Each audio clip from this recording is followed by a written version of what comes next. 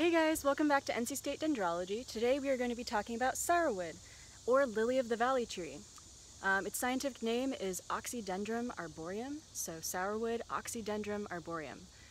This is a tree in the Ericaceae family. The Ericaceae family is a large family, commonly referred to as the heath family. We'll be learning a couple of other plants this semester that are also in this family, such as blueberry and azalea. So if you're looking to identify Sourwood out in the woods, you're typically going to be able to scan across the horizon and pick out trees that are growing kind of at a 45-degree angle. And you're going to be wondering, why are they growing at a 45-degree angle? Sourwood is a mid-story tree. Mid-story trees tend to have to compete for light with the trees growing above them. Sourwood has adapted to this low light condition by growing horizontally through the canopy. By growing this way, they can capture more sunspots in the canopy and grow their leaves. So basically they're taking up the space of multiple trees, canopies, in the mid-story. They don't always grow at a 45-degree angle. Under certain conditions, if they have good sunlight, they'll grow straight up and be very happy that way. But if you're just looking to impress your friends out in the woods and be like, I'll find you a Sourwood, just scan the horizon for those 45-degree angle trees. How do you tell a Sourwood from a tree that's just falling over?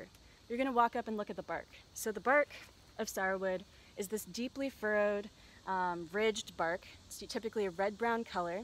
A lot of people liken it to alligator skin. If that helps you to remember it, you can call it that. But it's going to be this very typical blocky, ridged bark of that red-brown color. You can also double-check yourself by looking at the leaves. The leaves will typically be way up there if this is a mature tree like this one, but sometimes there'll be sprouts growing from the base of the tree, and you can check those as long as they're from the actual tree. You can look at the leaves, and the leaves are this oblong shape with that pinnate venation. So you have that oblong shape with that acute tip. Acute just means pointed. It's a pointed botany term. And then you can look at the margin. The margin is the edge of the leaf.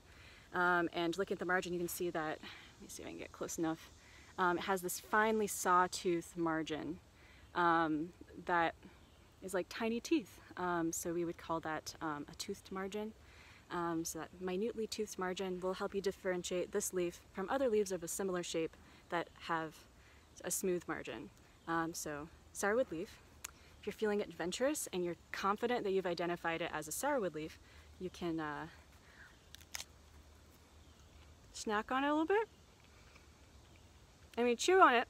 It releases some of the compounds in the leaf, and it tastes kind of like, some people call it like green apple taste. You're not going to want to swallow it.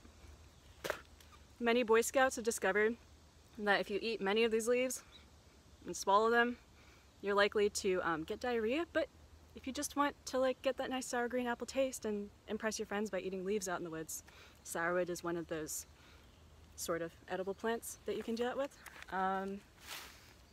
Besides the leaves and the bark, another cool thing about this plant is it's an important wildlife plant.